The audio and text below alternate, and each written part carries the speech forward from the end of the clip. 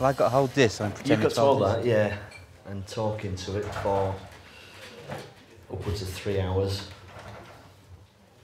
And you told me that would be quite easy. Yeah. So the anarchy of inanimate objects was a topic that that was thrown out there to discuss. Yeah. Well, you see, the thing is I can cope with most things, but you kind of get those days or those mornings, especially like when you're trying to be creative, and the worst thing, you know, like kind of the Room 101 thing or whatever it is, the worst thing for me is like when inanimate objects just don't do what you ask them to do, or like you knock like a glass over, but you didn't really knock it over. It's just the object itself.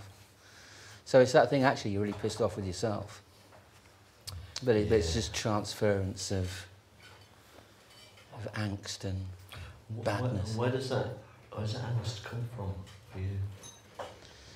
Well, it used to come from drinking way too much coffee. I think that I've realised that if I don't drink a lot of coffee or any other upward stimulants, then actually I'm quite laid back and quite happy. But for a long time, I kind of just felt that was. I think it's from it stems back to fighting the punk wars, really, and being laid back equates to being a hippie, and just sitting there, you know, fucking smoking joss sticks or whatever they did, you know, and I think that so, and I think ever since then I've always kind of felt that kind of being laid back and being sort of a bit happy, like, hey, everything's all right, man, you know, just seems to be wrong when you look around. So I seem to have spent too many years doing too many things, taking too many things, or, you know, it might just be coffee or red meat, you know. But, you know, that wanting to be angry and wanting to be a bit of angst, you know, anger is an energy and all that stuff, or truth is born of arguments. And I think it is, but I think that, you know, so I think that's where the angst is. It's almost kind of, you know, if I start to feel a bit too happy, there's that sense as well that, you know, that great art never comes out. You know, I'm talking about, you know, stuff that I do as being great art, obviously, but of course, but you know, you never get great sort of, to me, you never really get great music or great art as a result of someone being particularly happy. It usually comes from somewhere where people are, you know, are trying to work through something or deal with something, you know, and things like that. You know, and just sort of, you know, sort of fucking happy land people always sort of seem to be just like, you know, just blissfully away with the fairies and things. And so I think, you know, as I said, obviously I've got ginger hair, so I'm quite angry. And going back into the mists of time, my sort of forebears are either sort of Scottish or Irish, so angry. But and for a long time I feel quite comfortable being pissed off with things, and I remember that a lad that used to work for me, you know, he was younger, which is quite easy to be these days, and he just used to say, like, why? He goes, well, I don't get that punk thing. Why are you so angry all the time? And I was like, well, look around you. Why the fuck aren't you angry? You know, it's like, he's probably voting Tory now or something. Cunt. Just personal opinion. Was there a kind of watershed for you with, you know, 'cause there's a spike in it. We've only met once before, really briefly. But I had a sense of a spikiness, and in the things that I see you post by Twitter, there's a spikiness there. Is this the sort of the intense kind of therapy bit? Oh no, he said that. Well, that's coming later, is it? That's coming later. That. Fantastic. Well, we sat naked in a tray of sand over there in about 4 hours' time, hugging each other and crying. Well, that is in the contract. It wasn't actually a question there, it was just a... Oh, okay. I was trying to think of an answer, but all I could think was clean pants. But no, I think that it's probably, although I just think you get more done if there's a positive antiness. If you're not happy the way if you're happy with the way things are, and let's just say things were okay, with the economy and with Are things ever okay? I mean, think back. I'm thinking back to the punk wars and what's come since. Nothing seems to have been that okay. Again, that's kind of personal. No. I think angst. I think without wanting to sort of, without breaking into some like D-ream kind of it, but things could always be better, couldn't they? But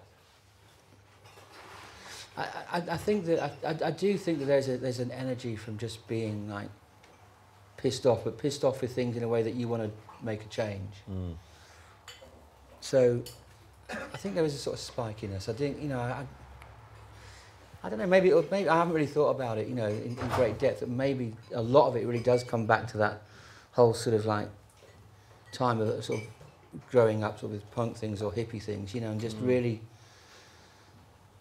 I think it's even the same in sort of people that know me. It's just like I never really got into smoking jazz cigarettes or anything like that. The police still here. Waiting around the corner. Are they? Not real policemen, people dressed as... That's why they were in here, actually. They came in too early. They came in looking for somebody who was wearing a police uniform. That's what you're all paid for. Yeah, so, but, anything that kind of dulls you down or trips you out or anything, I kind of want to engage with it sounds really sort of wanky, but I want to engage with life and sort of make a difference. And I think when people say when especially you get older, those kind of conversations about, what would you have on your gravestone? What will you have on your gravestone? We're going to get it made for you. Have you designed it, your gravestone? Yeah, it's all in Helvetica. It's fantastic. But it's, it's that sense that kind of I'd like to have made a difference, and I feel lucky that kind of even if someone comes up and says, I was a big Designers Republic fan, and that's why I became a designer. I mean, it can be that. It doesn't have to be. I'd like it to be that I taught the world to sing and lived in perfect harmony. But that's as I get older, I can't really be asked. But I could have done it. Could have been a contender. But the point is, there's time, yeah, mate. There is time, yeah. Like what? How old are you now? Well, I'm 53, and in my head, I've always thought that people that the age that you live to is 75, and if you die before that, then that's bad. And if you live after that, then it just seems a bit tedious. Yeah, but there's that thing in there. I remember. So I'm 3 years younger than you, and I remember when my dad was 40, and that was middle age, and that's quite a few years. So he was 70 a few weeks ago, and he was 40 at a time when 40 was middle-aged, and middle-aged is not 40 now. It's middle-aged is 65 and upwards. Is it? Shit, I thought I was middle-aged. No, mate, no. You've still got work to do then. You're still kind of like a teenager But, so that energy that... Still got it. Yeah, that energy that you have, because you seem super prolific in your output and the stuff that you do and being energised in. I think it's... I think rather than being some super being obviously, but rather than being prolific, that it's more like a low boredom threshold. Oh, is it? Okay. I don't really. The problem that I've got, one of the problems that I'm prepared to admit to, is that I think really quickly. I can go into a client meeting and it's it's not like I'm not. Well, I am bragging. But I'm not bragging, as such. It's just something that's the way that my brain is wired. So I can think really quickly.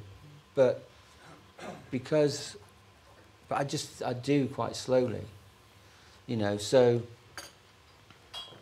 it's, you know, if you've got people that, you know, you get on with working with you that can take your ideas and run with them and do something else, then you can get a lot of work out, you know. Because and that's why I prefer to work with people than say, you know, when DR went bust, you know, the option of going on your own is that I'd get really frustrated because I can think quicker than I can do. So you'd be constantly kind of, you know, half finishing jobs, and the trouble is that as soon as somebody rings up and with a new project to do, it's a bit like a kid with a new toy. It's a bit like the others, just kind of, and there's no clients into that, are there? Former clients. Former clients. But you know, but there's that sort of sense. I don't have a. I'm not a completer finisher in marketing terms or whatever, and I don't really have a pride in particularly, or not a sense of pride, a satisfaction in finishing a job. I only get a thrill out of starting one, because that's when the ideas are there. So if I thought at the same pace that I did, then that wouldn't be a problem. But you know, I'm just kind of like cranking up all the ideas. And I think the point is that if that's how you think, it becomes increasingly easy to always think like that. So I did a joint conference, a bit like this, but in Tokyo with Carl Hyde. We happened to be doing the same sort of festival thing, and they said, you know, anyway, so we did that. And you know, somebody was sort of talking about how bizarre his lyrics are.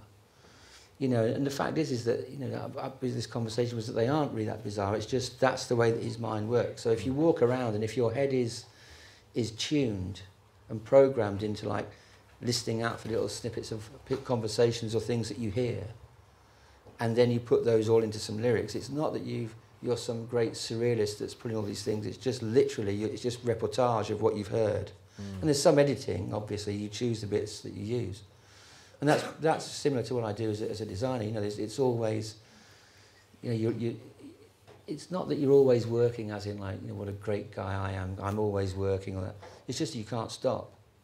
And your brain is tuned to that, you know, like, you can't help but just walk around and go like, that kerning's wrong, those colours, why didn't you do this? And it's an affliction that I have to bear for you. That sounds exhausting. It is exhausting, that's why I'm a bit spiky. Yeah, you got there, you see, you got it out of me in the end. You did that really good. That's it, right? Yeah, put some music on. Full circle. Yeah, absolutely. You know, how much of that thinking that, you know, the way that your mind works, you arrived in the north to do philosophy, and you never trained as far as I'm aware, you never trained as a designer. How much of that? What's that process? How did that happen? Philosophy to design? Yeah, but it's not like, you know, you look down. I mean, nowadays with